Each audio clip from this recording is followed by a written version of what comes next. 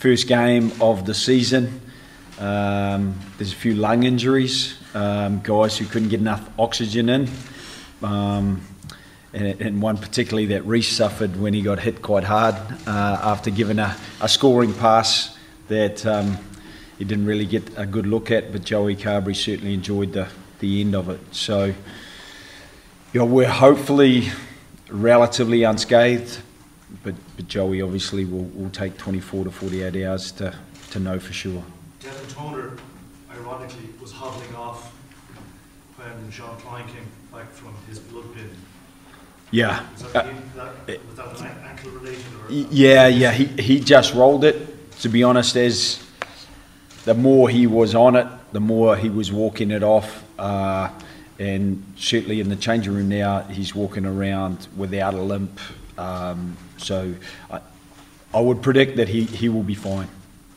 Joe, could you just comment on Sean Kleyn, given that he's a specialist tight head scrummager, and that's something which has traditionally been something that you've liked in your teams often? Yeah, I thought Jean acquitted himself really well. Our scrum was very good in the first half. I think we probably had 4 scrums and got penalties off them on the back of some really good power that we put through it. I thought around the pitch his work rate was excellent.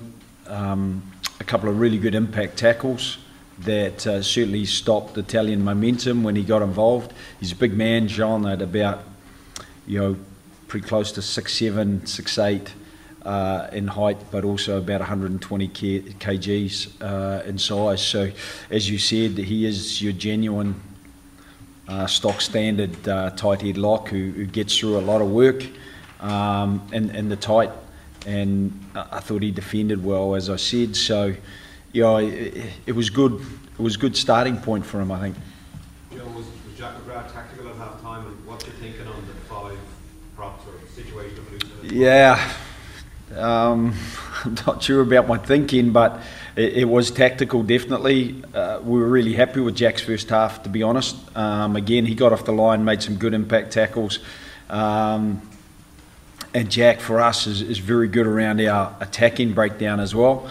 But we wanted to shift Andrew Porter across and give him 20 minutes there, because the reality is in the World Cup you're going to have at least one prop who can play either side, potentially maybe even 2. John Ryan has played either side in the past. Finlay Beelum has played either side. So those 3 would probably be the guys who would cover that role, and then the others would be more specialists, the likes of Ken, Jack, and Dave Kilcoyne on the loose head, and Tig on the tight head. Joe, were you happy with the kind of way you kept the ball alive a few times for a few of those tries, the offloads and passing with a lot slicker than that at 22?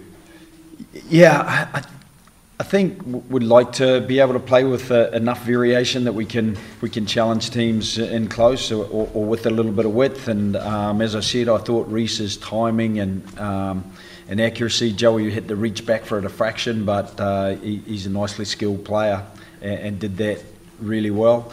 I thought the variation in our kicking game in the first half allowed us to keep the pressure down their end or to get the ball back, as Andrew Conway did really well. And Joey's little cross kick for Dave Carney to get into big space in behind and put the ball through, and then Gary Ringrose destroyed the ruck, and we got that 5-metre scrum, and that's it's a great way to build pressure where opponents aren't really sure how you're going to attack them. Joe, do you think Chris Farrell made a case for somebody who can play both 12 and 13? Yeah, I think he took a step toward it. It's something that we know that all 3 of the other centres can do. Gary Ringrose started his first test as a 12, and coming off the bench when Robbie Henshaw got injured, he shifted into 12. So he's a guy who can play 12. As lean as he is, Bundy obviously has played a lot of 12 for us, and Robbie Henshaw has played a lot of 12. And at the same time, those 3 players can play at 13. So it's something that we want to make sure the 3 or 4 centres, depending on how we balance things up, with potentially one of those centres being able to play on the wing. I know it's a while since Gary's done it, but he played a lot of wing for Black Rock. So, I think it's just trying to keep our options open a little bit at this stage so that we can get the best 31 away to leave these shores on September 11, which is, a month away almost exactly. How pleased were you, Joe, with Joey's performance for the 50 minutes he was on the pitch? Yeah, I was really happy with Joey's performance. I thought defensively he got himself into the right places, and that's a challenge sometimes. I thought he ran the game really well. Obviously, the variety in his kicking game, his passing game, and he is a dangerous runner with the ball. Obviously, he finished the try with a nice carry on a change-up with a good pass from Reece, but he almost got through the line a couple of times. So he presents himself as a threat really well, but he links well. So I thought as a package, Joey's game was really tidy.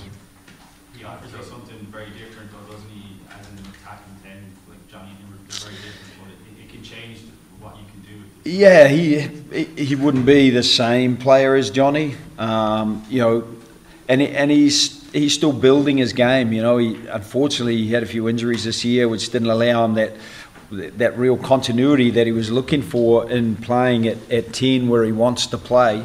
For example, we had a 5-metre scrum and we went the short side, and he just tried to kind of probably overplay that kicking game when there wasn't space to get the ball through so close to the line.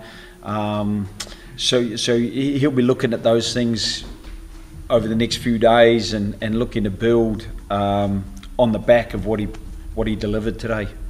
Joe, Tommy Hopper was his first game since January. How did you rate his performance? Yeah, I thought Geordie and Reece were all really good, and I thought they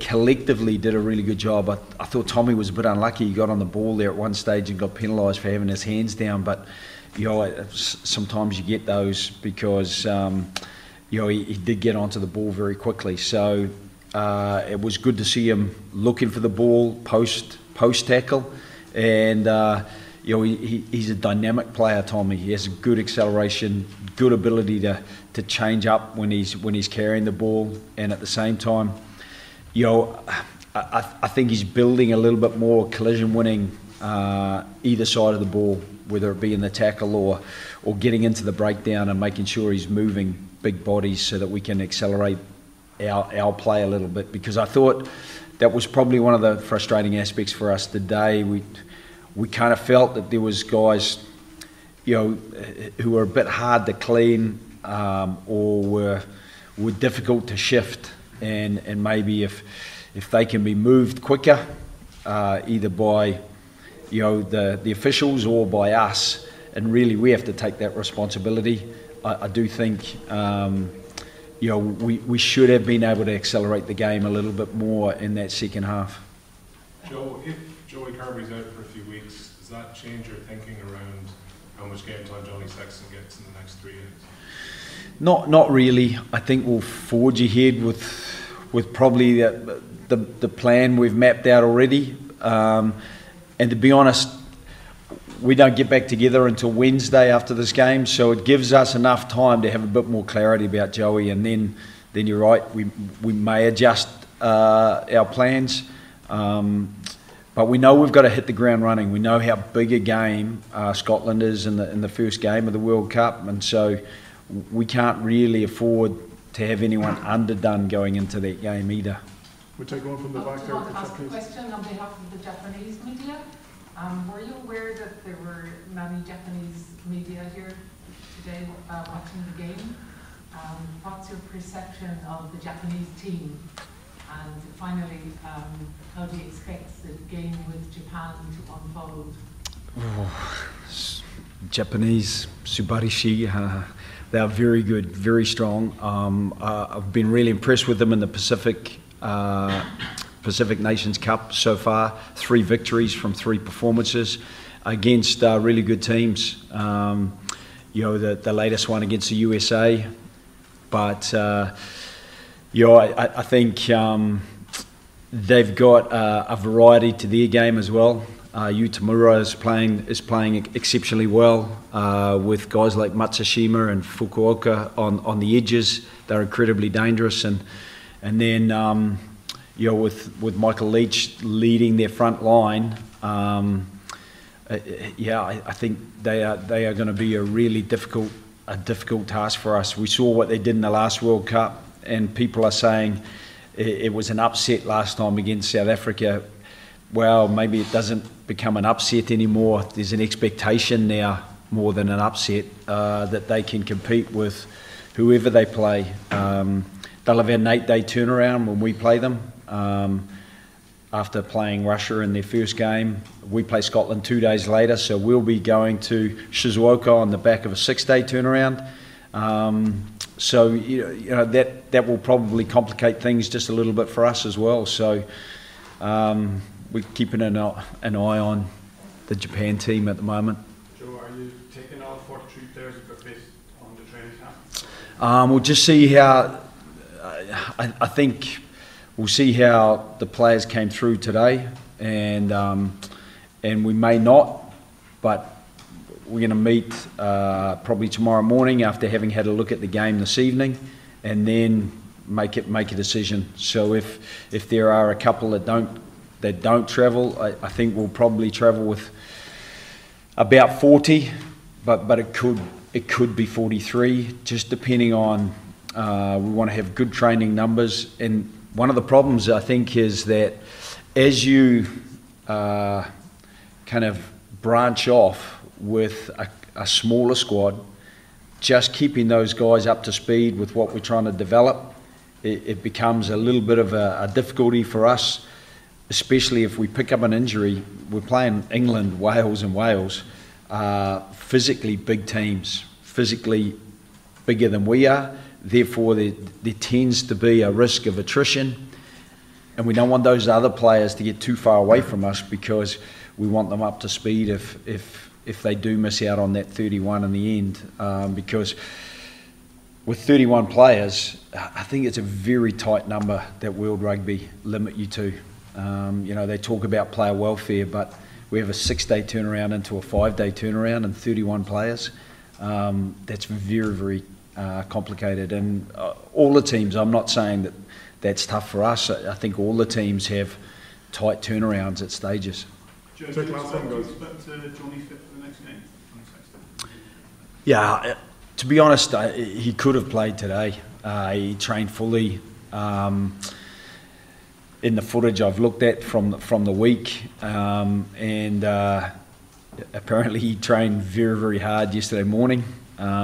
Which is great. So I would anticipate that he will train fully in Portugal, and that he will be available for England.